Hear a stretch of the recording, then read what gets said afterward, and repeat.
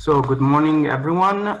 Thank you for inviting me to this school. It's great to be presenting here. And as it was just said, I'm part of the group that's working on the PRISCAV project that Dr. Lopinto just mentioned from the Institute of Bioeconomy of the National Research Council of Italy. And the work that we'll present today is actually a concerted group effort from all the people that worked on the project, not just me. Colleagues from the National Research Council, from the Italian Space Agency, and from the University of Milan Bicocca, which I thank for their effort and for the possibility for me to present all these results. So I won't say anything more on PRISMA because we just heard a very excellent presentation about what PRISMA is and what it can do. And I'll go directly to the PRISCAV project. As Dr. Lopinto already said, the PRISCAV project is actually a supporting project that's going to support PRISMA post-launch radiometric calibration, and it helps in guaranteeing and evaluating the system and the processing chain performance. For the project, we have 12 fiducial reference sites that has been selected across the whole of Italy, and they span quite different land uses and surface types and even water types. And they've been selected in order to be able to evaluate the performance of PRISMA data on very different land use that have different surface characteristics and therefore different reflectance response. The sites are shown here in the picture, and they involve basically cropland soils and agricultural sites, Arborea, Braccagni, Tavoliere delle Puglie, and Yolanda di Savoia. There are some inland water sites, Garda Lake and Trasimeno Lake. Coastal waters off the shores of Venice and of Sicily and Lampedusa, and we have a forest site in Lavarone, and finally we have two snow sites on glaciers and high mountains in Tornion and Plateau Rosa. The people involved in the PRISCAV project are actually doing sampling on elementary sampling units over time in tandem with the PRISMA overpass on the same time, on the same moment. The ESUs are our elementary sampling unit. It's our basic unit of measurements and of sampling. And generally, ideally, our ESUs should be 3 by 3 PRISMA pixels in order to be sure to have a pure single-centered PRISMA pixel in the acquisition area. But if the surface is not big enough, the field on which we're sampling is not big enough, this can be reduced to a 2 by 2. And inside that area, we are taking multiple measurements to take in account the hyperlocal variability of the surface reflectance. The ESU is kept at least 50 meters from any field edge or surface discontinuity in order to avoid having in the PRISMA pixel that we're going to analyze to minimize the effect of spectral mixing or a deescency effect where radiance from an surface that is not part of the ESU is actually reflected back to the sensor, and the measurements are taken with the portable spectroradiometer, as you can see here in the image, which is repeatedly white reference to be as representative as possible of the surface reflectance. One of the main endpoints of this measurement that we're taking on the ESU is actually the comparison of the PRISMA level 2 data, the bottom of atmosphere reflectance that has been produced by the atmospheric correction procedure on the ASIS side with the bottom of atmosphere reflectance that we are measuring on the field. Given that there are differences, of course, in the spectral resolution between the two sensors, the handheld spectrometers and PRISMA, we are processing the data by doing a spectral resampling from the field to PRISMA. We're cleaning the spectra where we have the extremely noisy H2 absorption regions, and then we're doing an average of the ESU signatures as well as the PRISMA pixels in order to have a standard deviation that accounts for local variability. This is a first example, and I will show you many examples on this of what a comparison between PRISMA and the ground sampling data looks like. We have in blue the average and the standard deviation of the PRISMA data, and in black the ground data. In the top row, you have in the x-axis the wavelength at which we're measuring, and in the y-axis the reflectance expressed as a percentage. In the bottom row, instead, in the y-axis, you have the reflectance difference, again in percentage, between PRISMA and the ground sampling. These are alpha-alpha fields measured across the agricultural sites that I showed you before.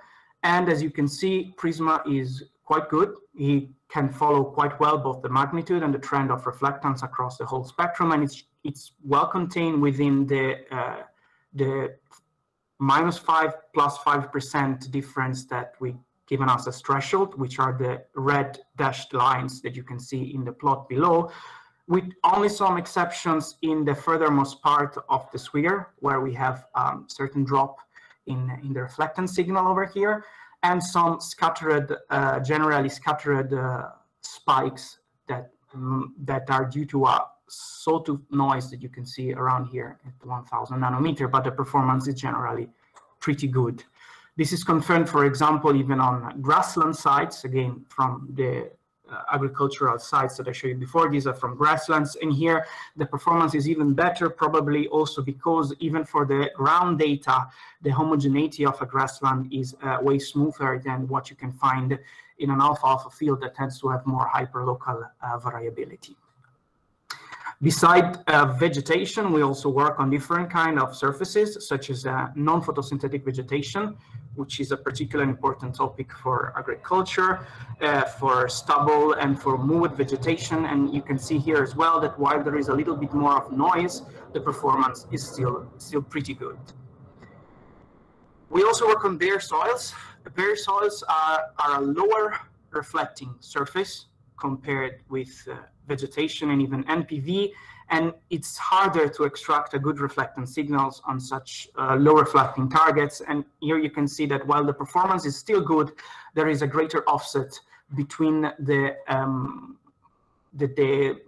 sampled data in situ and the satellite measured data, especially again in the sphere and in a certain part of the visible and a little bit of noise in the near infrared, but this is due to the low reflectance of the surface target and the complexity of the surface target.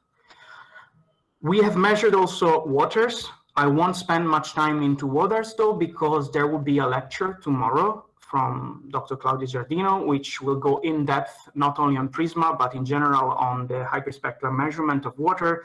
So I'll just show you here briefly some results. Water is a complex surface as per the bare soils. It's a low reflecting surface, having also some issues with glint and other complexities. So here we see that actually the magnitude of the reflectance over water tends to be within the magnitude of the difference that we given as a threshold. So we are going toward the limit of what our the performance metrics that I calculated for this land use is, but we see that we have different variable performances. In some cases we have pretty good. In some other case there is a certain offset between the measurement and the data, and this is true for both inland waters and coastal waters, where we see specific tails of the PRISMA sensor in the blue. Here I want to show you the last two surfaces that we measured within, not the last two, but the last two in this presentation that are within the PRISCAV project: a limestone, a mineral surface, and the snow on Plateau Rosat. Limestone is on the left and the snow is on the right. On the limestone, you can see an additional line, the magenta line, which is an ad hoc atmospheric correction. The investigator here started from the level 1 at sensor radiance PRISMA data and performed an ad hoc correction for this specific site, and you can see that the performance, even in the blue and in the sphere, gets better. This is true, and this is especially important also for water, is what Dr. Ropinto was saying before. Sometimes the problem with the performance is not on the PRISMA data. The PRISMA data that are acquired on the satellite side are pretty good, but atmospheric correction is a complex process, and on certain surfaces it might need some adjustment to actually yield a good bottom of atmosphere reflectance, but the data are there and they are good. Snow is a very high reflecting surface. If we compare it, for example, with bare soil, we have bottom of atmosphere reflectance that peaks at around 80%. And we can see that the correlation, the comparison between PRISMA and ground is pretty good, with very few peaks that are going below or above the 5% threshold. This table sums up a little bit of what I said before. So if you check the average R squared metric for the whole, for the average of the whole on the whole land uses, you can see that PRISMA does a pretty good job almost everywhere. The only issues, as Dr. Lopinto mentioned before, and what I show you now, is on the low reflecting surfaces, such as water and bare soil. In water is also particularly complex to measure an absolute difference in reflectance, and this is it's possible to make this thing better by doing specific atmospheric correction of the data for these particular surfaces. The L1 data that I didn't show here in details still do a pretty good job of representing the surface radiance. These are the ESUs that are generally sampled on the ground with this handheld portable spectral radiometer.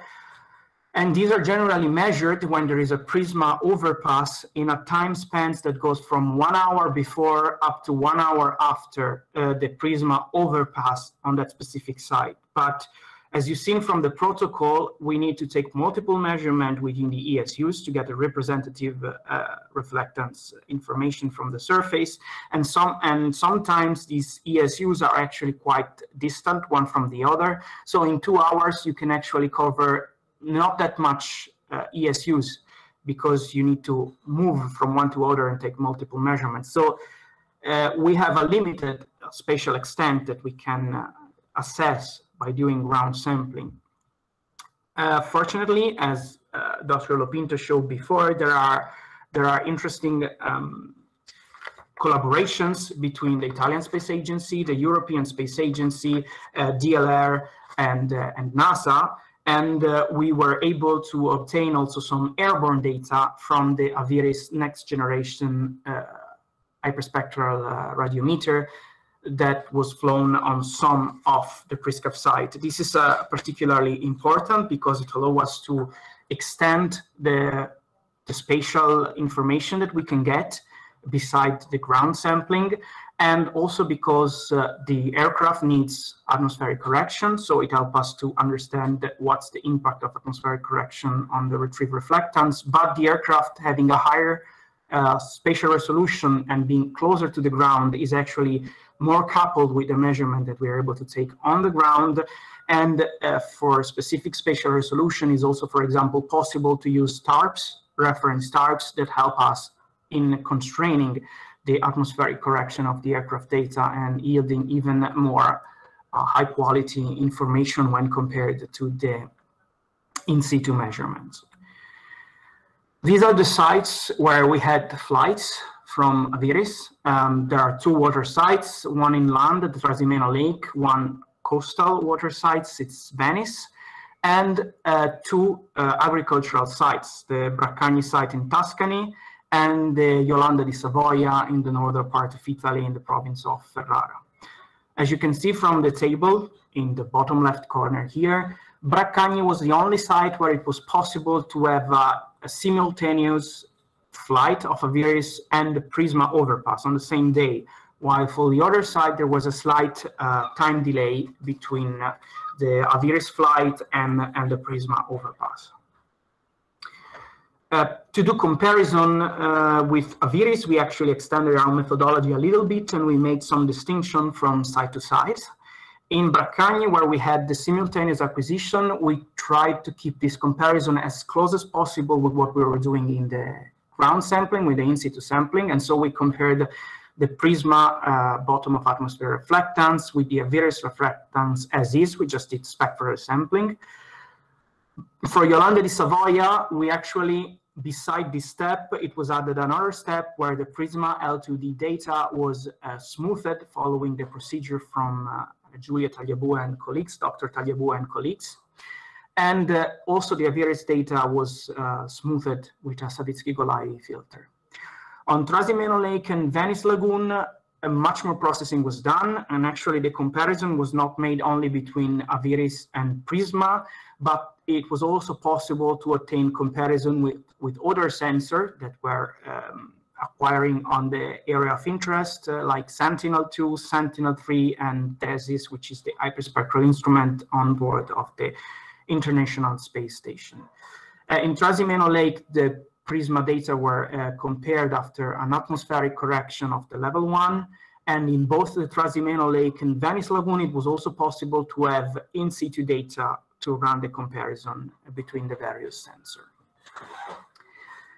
These are the agricultural sites. We have Braccagni and Yolanda di Savoia, and they are have shared some land uses, some crop types are common between the two, and that's where we focused mainly our comparison. And in the case of Braccagni, where we had simultaneous acquisition between Aviris and PRISMA, we actually used the same approach to the ESUs. We made some, let's say, synthetic ESUs, 3x3 PRISMA pixels wide, while in Yolanda di Savoia, given that we didn't have the simultaneous acquisition, we made our statistical sample a little bit more robust by actually taking averages over the whole land uses that we had available. The area is slightly different between Braccagni and Yolanda di Savoia. You can see that the second is a bigger surface compared with the area of interest where we had the flight in Braccagni. This is the first comparison between Aviris and PRISMA. This is again on Braccagni in Tuscany. In the title of the plots, you can see the different land uses that we have compared. And in the red, you have the Aviris data, and in blue, you have the PRISMA data. Again, you can see that while there is a slight underestimation between of Aviris over PRISMA, PRISMA over Aviris, sorry, and there's still this sawtooth noise patterns in the red edge and in the near, the PRISMA data are pretty good.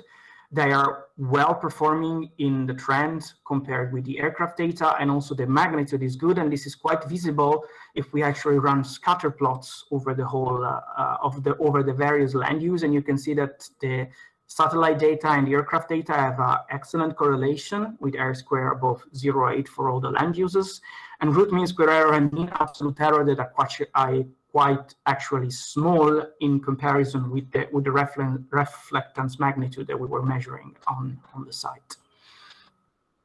For Yolanda di Savoia, we have a similar outcome, but here we have an additional line in the plots. The green line, I'm sorry if it's too light, but I hope you can see it, but the green line is actually the one that has the PRISMA data that has been smoothed following the procedure from Dr. Tagliabue and colleagues.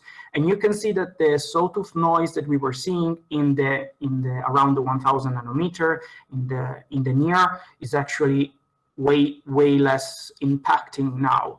And the trends are good as the correlations are. If we check the correlation, we have in magenta, the magenta dots are actually the PRISMA raw data as is, and the blue dots are PRISMA after this smoothing.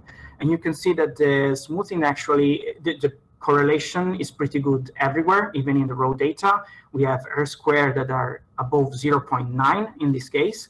And the smoothing actually makes a better correlation, improves the correlation a little bit without impacting significantly the root mean square error and the mean absolute error of the data.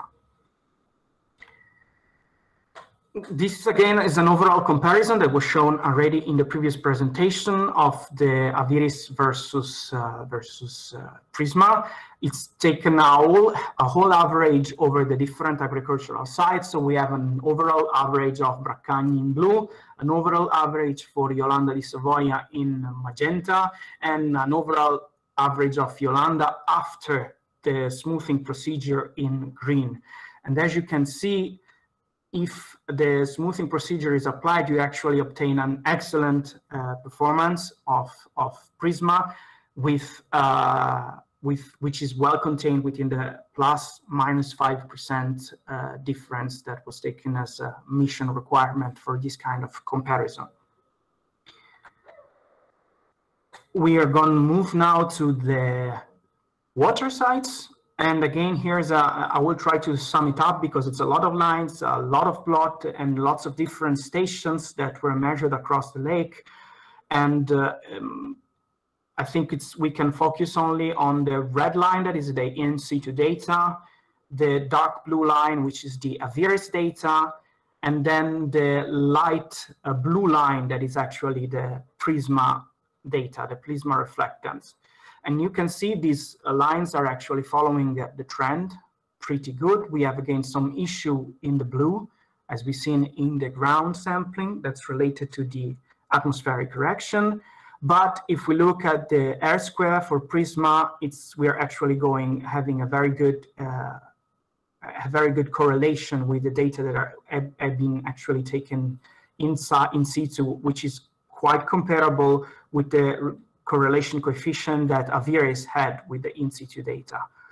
Again, the root mean square error are, even if the reflectance here is small, so compared to the magnitude reflectance, the magnitude of the reflectance are a little bit higher than on the land side, but they're still contained. Here Federico, yes, you have 5 more minutes. Sure, I'm almost done. I'm actually at my last slides. We're just seeing some correlation between the in-situ data and PRISMA for different wavelengths. We've seen what we've mentioned before, so the correlation is a little bit worse in the blue wavelength due to these atmospheric issues, and it gets generally better going toward the red.